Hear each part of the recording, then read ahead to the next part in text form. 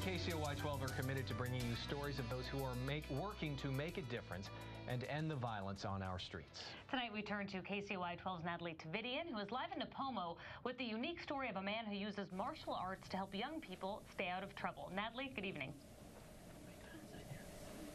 Melissa, it certainly is a very unique way. Now, the man who started this class, he's a pastor and a judo instructor. The kids' judo class is going on right now, and you want to talk to one of the students about what he's teaching. He's teaching a lot of these kids about honor and respect. I'm here with Austria.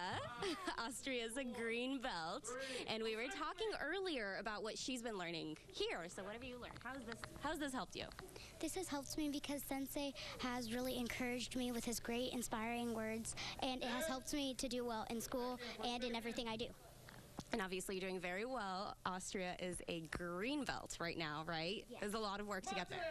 Yes, it was a lot of work to get there. And you can see the class going on behind us right now. Now, earlier today, we did talk with two brothers who have been here since the class started. They've been with Pastor Bob Rush since he started his judo class 15 years ago. We both have kids. My son's 2. I mean, they're both going to be 3, right? They're about the same age, and we don't want them to grow up around that atmosphere.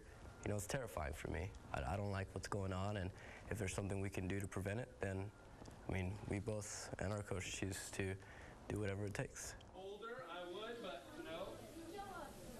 And the brothers do agree that having a mentor like Pastor Rush has made it easy for them to follow the right path, and they think that he can make a difference with the next generation. Now, Pastor Rush, he tells me that he does want to open up a judo gym in Santa Maria too, and he's looking for the resources to get there. Reporting live in Napomo, Natalie Tavidian, KCOY 12 Central Coast News. Natalie, thank you. We keep hearing that word mentor, how important that is for the community. It's huge, and it's all free of charge for those kids out there. What a great thing. Thanks.